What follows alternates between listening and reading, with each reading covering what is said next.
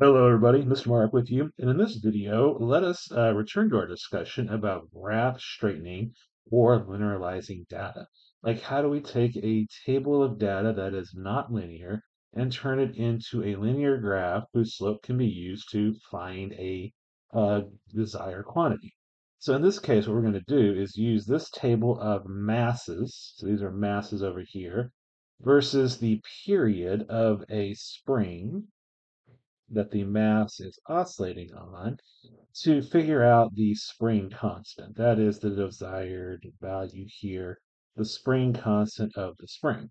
Now, if you're watching this at a point where you don't know what that means yet, that is okay, because I'm not really interested in you learning physics concepts here. I'm more worried about you learning the physical skill of taking nonlinear data and making it into straight data. So this prompt right here is taken straight from an AP exam lab-based questions. Like this is exactly how it might look on an AP exam. Like use this data, figure out how to make it into a straight line, use these columns, tell me what you're going to graph, etc., etc. So our starting point here needs to be, well, what is the relevant physics? And so because I've learned a physics or two, I can tell you that the equation that relates these two variables, that is the mass on a spring and its period, is the period of the spring 2 pi square root m over k. Now that looks complicated and scary, that because I'm choosing a hard example to show you, so we can really illustrate the skill that you need. So the question now is, how do I get this thing to look like y equals mx plus b? And so from algebra 1, you know that the equation for a straight line looks like this. And so the first step, step number one, if you will, is to get one variable on one side and then everything else on the other side. And so you might be able to start off with step one already being accomplished. So let's inspect.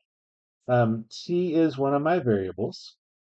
T is already on the left side of the equation, so step A is complete. I don't have to do any rearranging in that regard. Step B, if you will, is then to isolate the second variable on the other side, in this case, m.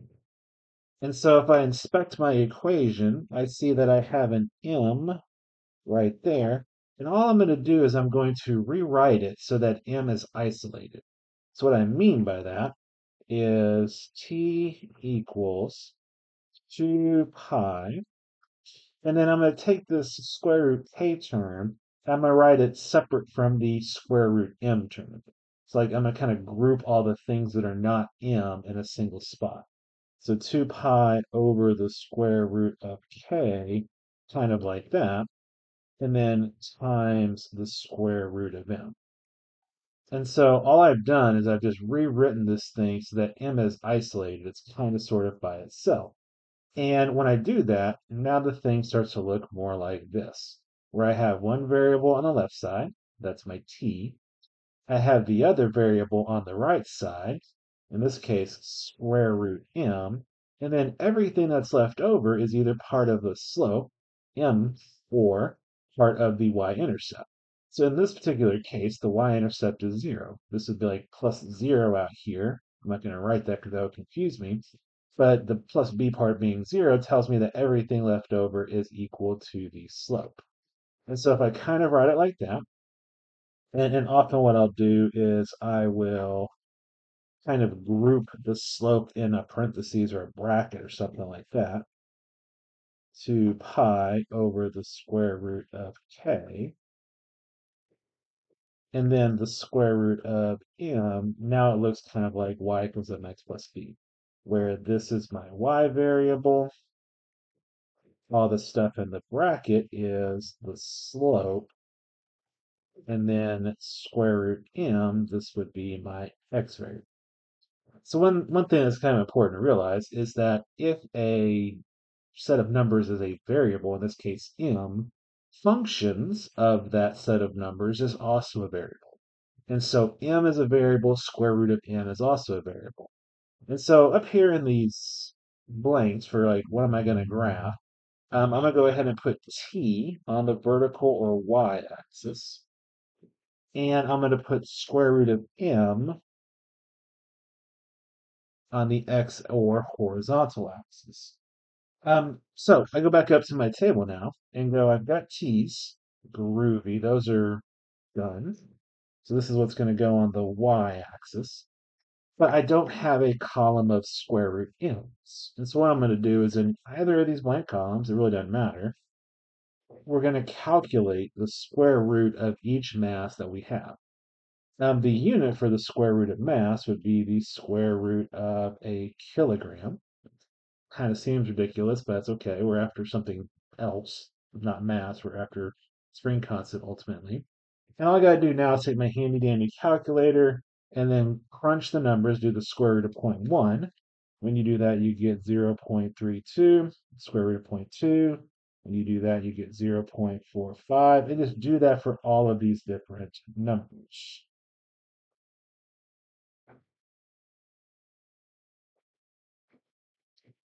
Once you've done that, you can kind of sort of cover up or scratch out almost this column right here. Like, I don't need this column anymore. I can cover it up with my pencil. I can scratch it out. Don't scratch it out completely because you may want to go back and check your math on those. But I don't need that column anymore. T doesn't depend on M. T depends on the square roots of M. And so that's what we're going to graph. And so on our graph, so this is again straight from an AP response question. I'm going to put T in seconds on the vertical axis. I'm going to make a scale just like I would normally.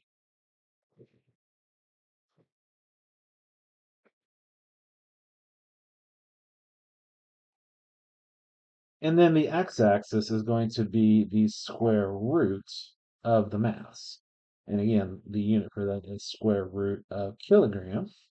And I get my scale just by looking at the size of the numbers in that column. So not these numbers, look at these numbers. So I'm going to go up to 0.7. And so 0.1, pretty nice scale on this one. And then I'm just graphing ordered pairs just like we always do.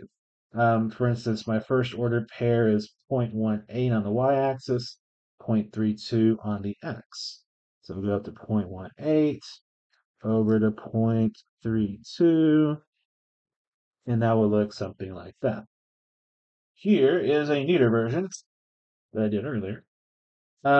Ignore this typo dot over here with a best fit line already drawn. So at this point, all we're doing is graphing data, drawing a best fit line. At this point in our physics career, we should be pretty comfortable with that. The next step is to use that best fit line to do something. In this case, calculate the spring constant of the spring. So we can find the slope of a line, just y2 minus y1. Let's go ahead and do that real quick. Just as a reminder, remember that when we find the slope of a line, we need to choose 2 points that are on the line, not just look at the data table. So my best fit line, I've got a decent point right there. Kind of hard to see. I was inching over, got a decent point right there. And so I'm going to find the slope. I'm going to do 0.34 seconds. That's my y variable. And then that is 0.6, 0.6 square root kilograms. Oh, can't see that. So 0.34 seconds and 0.6 square root kilograms is the coordinates for my first point. For my second point, that is 0.03 seconds and 0.06 square root kilograms. All right, so pulling out my trusty calculator. which turned itself off, unfortunately. Please hold. Doing the first part, or the top part rather, I get 0.31 seconds. Doing the bottom part, we get 0.54 square root kilograms. And then dividing 0.31 divided by 0.54, we get 0.57. And the unit here, seconds per square root kilogram. Doesn't mean a whole lot, right?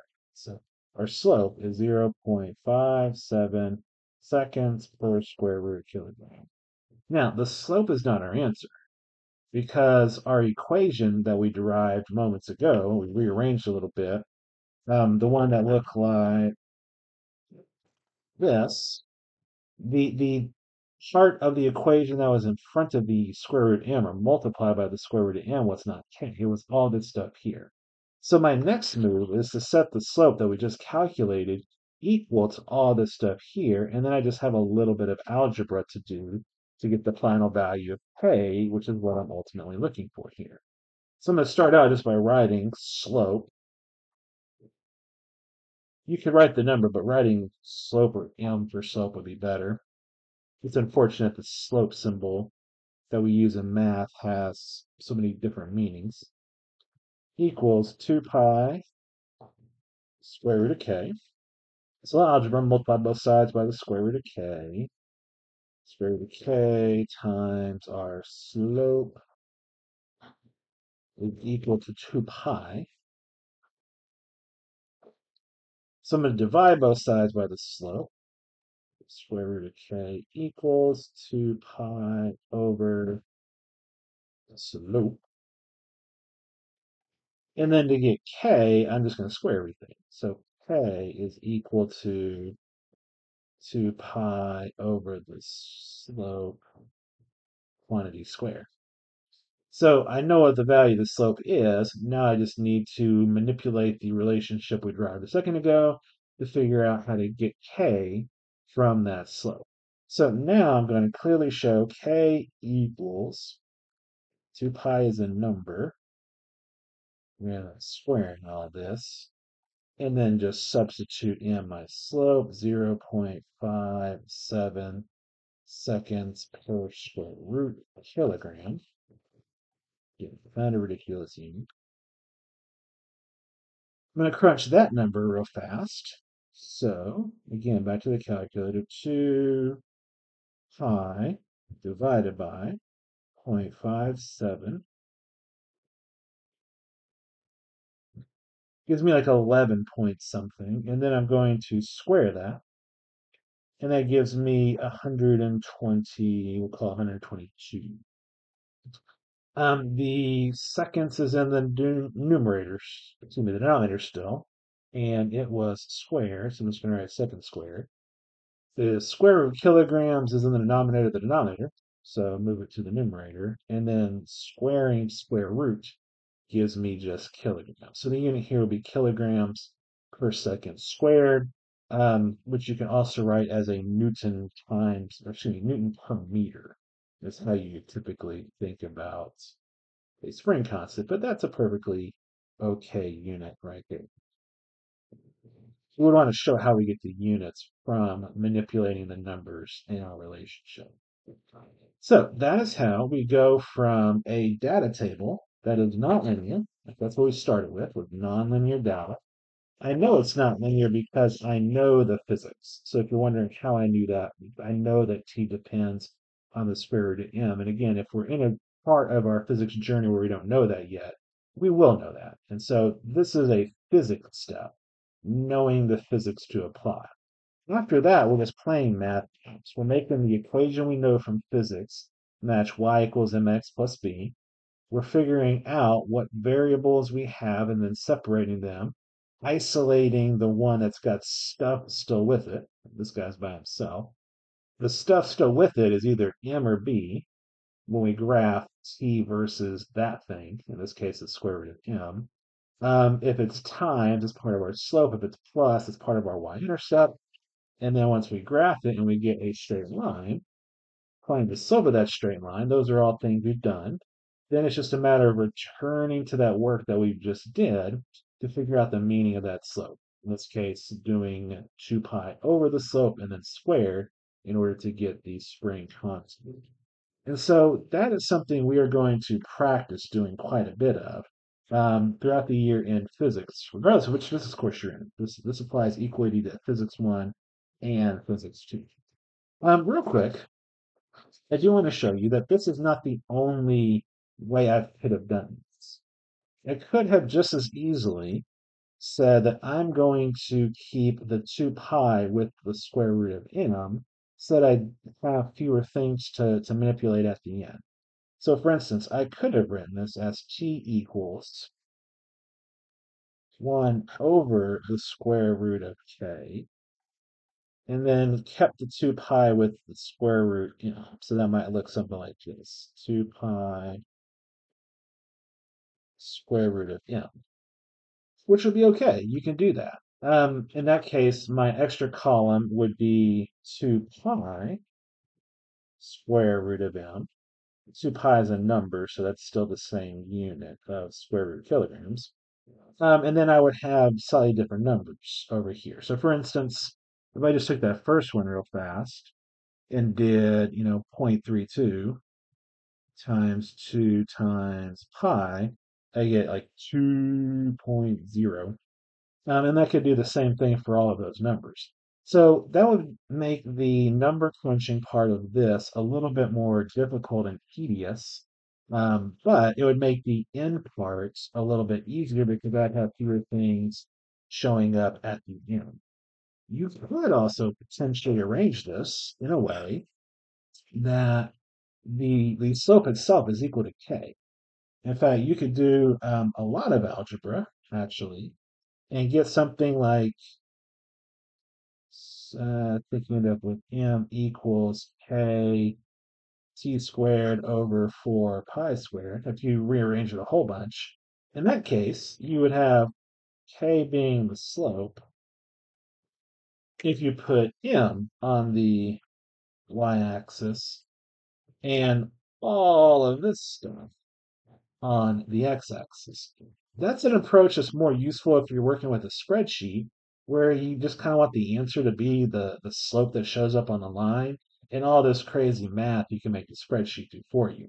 So when you're working on paper, like you will for your AP exam, then I would try to keep this part as simple as possible, do a simple manipulation here, and then just figure out the rest, the other numbers, when I get to this step here where I'm taking the slope and using that to figure out what I know. But any approach will work so long as you keep the equation fundamentally correct. Just wanted to point that out real fast in case you were thinking, well, are there other ways to do that? Yeah, there's a bunch of different ways we could have written this, which would give you different y's, x's, and therefore m's that are all going to give you the same answer in the everybody who does this would get about a spring constant of 1.22 newtons per meter. Well, thanks for watching. As always, I appreciate you. We're going to practice this in class. So if you're confused, don't worry. You've at least seen the basic outline once or twice or so. But we're going to work on this a lot in class. I will see you then. Until then, ta-ta.